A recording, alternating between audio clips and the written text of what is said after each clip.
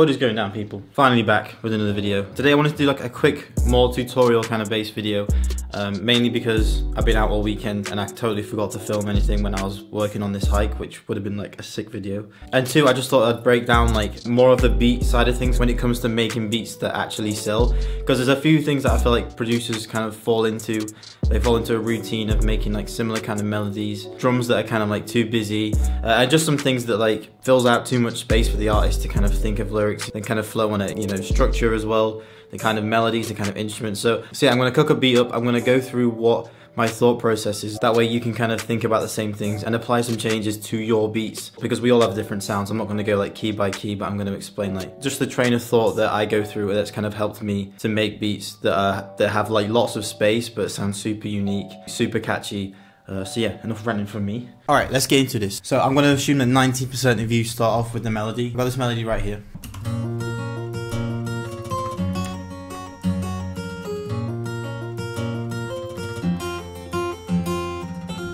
Okay, so the melody in itself was pretty simple. I only used 3 chords, and you know, the whole album is pretty easy. C minor, G sharp minor, and G major. Okay, and that sounds a bit weird, but I'll explain exactly why I did this, and didn't know this until recently, but it helps. So start off with C minor. Now you may think, why have you got D as the root note? I haven't actually. The root note is C still. The only thing I did is transpose the C note to the top and kind of strummed it out like a triplet effect, just so it gives it like a different vibe. Same thing for the G sharp minor chord right here, just so we've got that kind of consistent D hitting right here. Then I went back to C, and then right here I went to G major. Kind of want to keep that kind of consistency within the melody, you know, consistent notes close together, and that's what gives it that tension. In addition to that, you can add that extra tension with ending in a major chord. A little cheat sheet, G major goes really well with C minor. I'll play it through again so you guys can hear it. So C minor, G sharp minor, C minor, G major.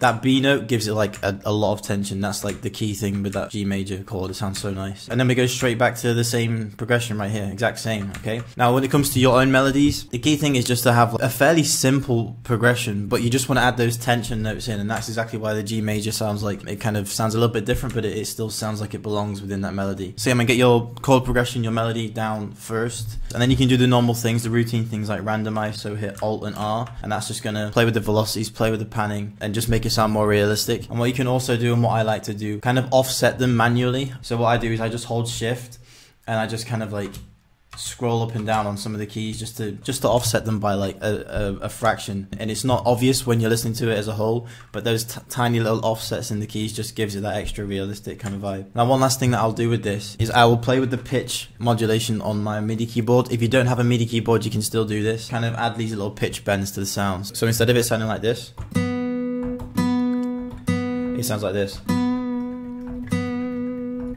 Okay, you're just giving it a nice little pitch bend, and that gives it like some like subtle realistic kind of feel to it. So cool, once you got your main chord progression down, then you can go start adding layers. And I feel like this is where a lot of producers get it wrong, and they kind of misinterpret what people mean when they say adding layers. Now, adding layers doesn't mean adding another sound and then putting in different notes to kind of fill out the whole melody so you're not leaving any space. What it means is just adding sounds to complement the original melody. Not adding sounds to fill out all the gaps, but adding sounds to kind of enhance the start of each bar, or to enhance where you want the bounce to be. And that means it can be as simple as just adding one key at the beginning of each bar. It could be just copy and pasting this initial melody to make it sound a bit thicker. But where I feel like a lot of producers go wrong is they kind of overthink it and just feel like they need to add like a super full melody, come up with like a real catchy, quick 4-bar rhythm, and then just loop that every 4 bar for the whole of the melody. That's all you have to do. I'm gonna add some kind of short, snappy, short hitting string sound.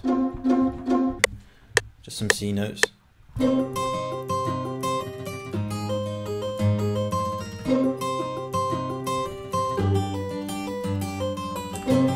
Okay, now I'm thinking about adding some kind of top melody. I'm gonna go with another guitar. What you wanna do is just add a little bit of variation within like different 8 bars, and it can be super subtle. It doesn't have to be a whole lot, but adding those subtle changes is what keeps the beat moving, and it keeps people's attention, but at the same time you want to leave that space there. Okay, so I'm just going to go in and kind of freestyle it and see what I can come up with.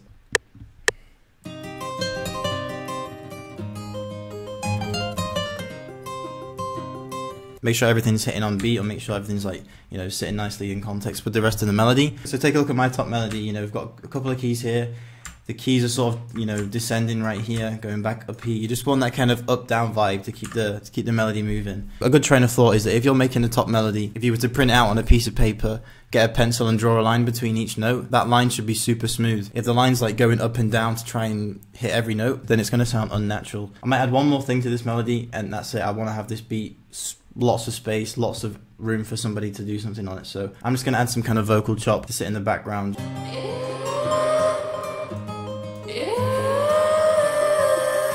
Okay, I kind of like this sound right here, so I'm just going to have that hit once every 8 bar.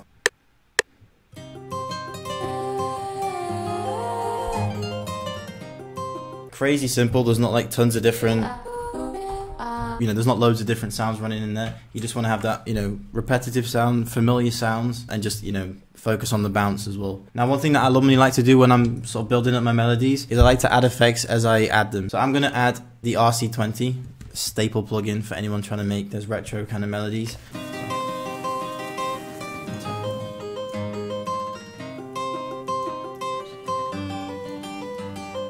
Immediately we've got that, you know, sort of white noise in the background, vinyl kind of texture, and then the vocal chop we'll add in here, and we're going to add some EQ to it, cut the low end, cut the high end, more top end out.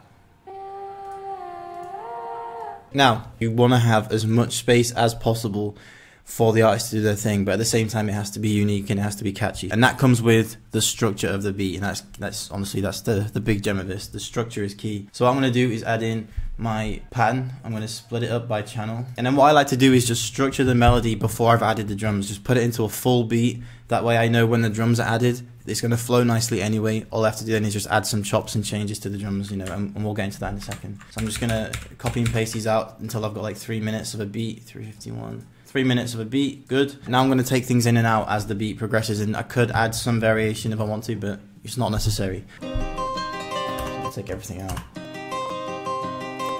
I'm going to add that top melody after the first 8 bar.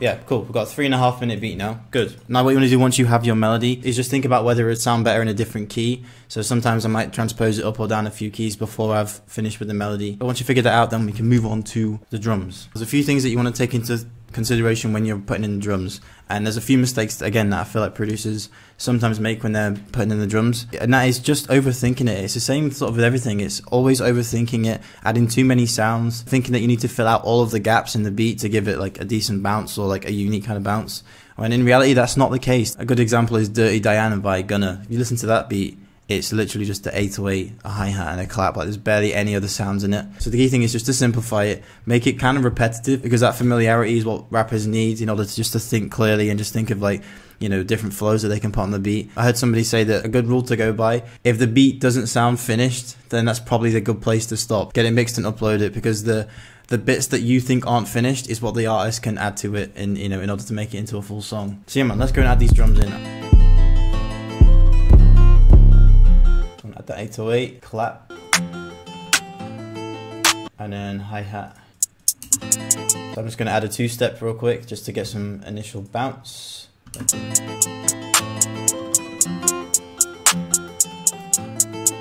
Honestly, like already you can kind of hear that a lot doesn't need to be done to this with the drums, because the melody's kind of holding the vibe of the beat.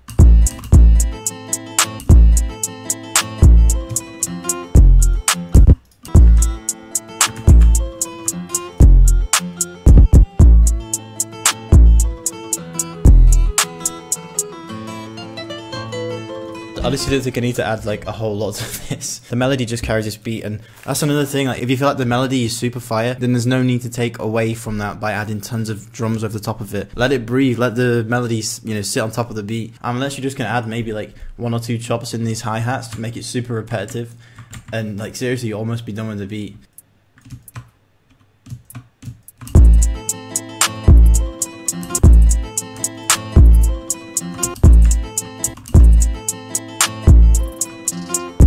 Okay, that's all I'm gonna do. Real like quiet chops in there just to give it that little, you know, twinkly kind of feel to it. It may look like I'm making this like super simple, but trust me, the key, I've been through the whole phase of trying to add loads of different bounces within 1 bar, but trust me, the key is just to have something nice and repetitive. You want your main percussion, you know, your 808, your hi-hat, your clap. Anything else, just add as ear candy. Make it nice and subtle, pan it to the left, to the right, just to give it some kind of stereo width. And then the next thing is just putting it into a structure. Putting it into a structure that is easy to follow, that allows the rapper to add a hook in, a chorus, a verse, and then you're pretty much good to go. So what I'm going to do is have an intro. So for me, I'll probably have this as an intro, and then have it come out of the way here. And then have my voice tag there, so I'll put the voice tag in. LLB. And the drums come back in.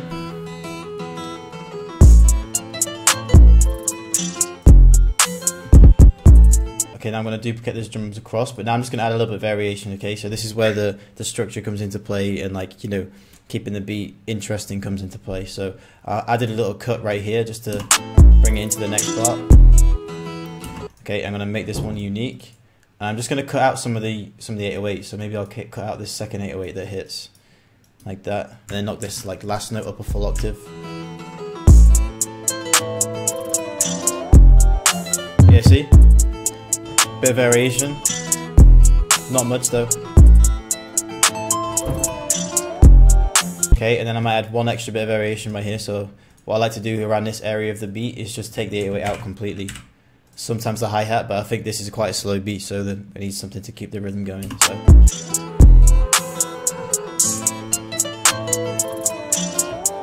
And then we're back to the beginning, then we're back to the chorus, pattern 1.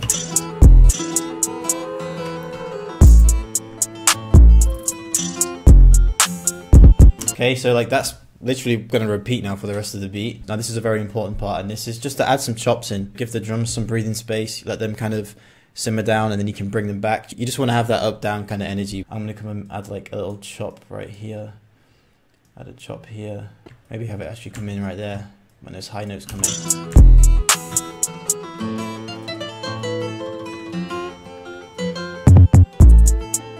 And then again we're back to the beginning, so I'm just going to duplicate everything across now, and there's our full beat. So if you hear any of these beats that are getting placed, that's normally as much that goes into it. Just keep in mind the fundamental things of not filling out all the space. Try and almost try and force yourself to finish the beat early. You know, feel like you want to have that kind of feeling that there's something missing from the beat, because 9 times out of 10 the thing that's missing is someone rapping on it. Quick plug, if you want to get any drum kits, any of the sounds that I've used in this beat, head over to my website prodllb.com. got all my drum kits on there, free kits, premium kits, loop kits. And if you want to learn how to sell beats online, there is a free beat selling webinar on there, and there's also my premium courses on there for you to dive into as well. So yeah man, goodbye.